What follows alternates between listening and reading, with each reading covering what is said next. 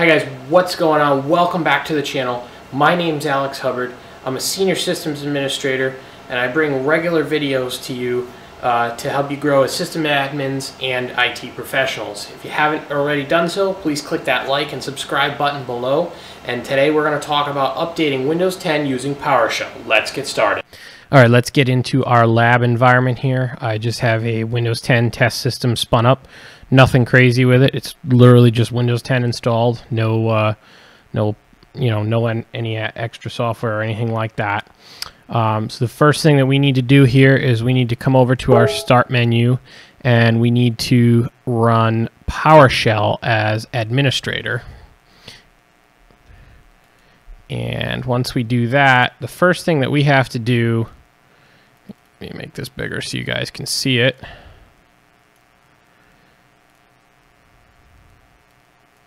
There we go. Stop that. All right. So the first thing we have to do is set the execution policy. We'll type in set-execution policy, and then it will be remote signed. And this will allow us to install the couple of modules that we have to install. So we can click A for accept all. There we go. The next step we have to do is install module, and it will be PS Windows Update, and hit enter. This may take a minute or so to install, if I recall.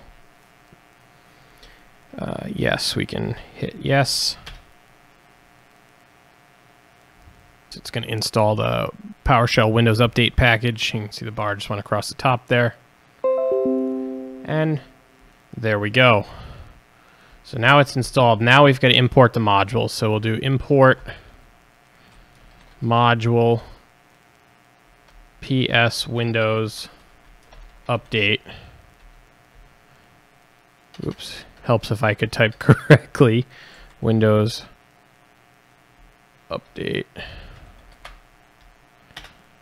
And that's going to import the PowerShell Windows Update module. Now we can issue the Get-WindowsUpdate command and hit enter.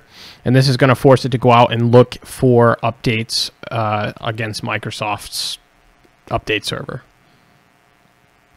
Once it goes out, it should come back with a list here of updates, and we can install them. So now we have our list of updates, and this is a base install of an older image, so there's a bunch of stuff. There's a bunch of stuff to install. So we'll type in install Windows Update, and it should just go through the list and install all the updates. It's going to ask you which one you want to install. I'm going to select A, yes to all, but it'll prompt you per KB. So there we go. We've accepted all of them, and you can see up top here it's going to go through and download each of these patches and install them for you. So this is a good way to manually update a system if for some reason you're having trouble with the start menu and coming over to do settings and check for updates. I've run into this very rarely, but this is a handy way to force an update if one is stuck. So great way to just another great way to use PowerShell. So hopefully this helps somebody out, and if you did, please give this video a thumbs up, subscribe below, and anything you want to see, leave me a comment.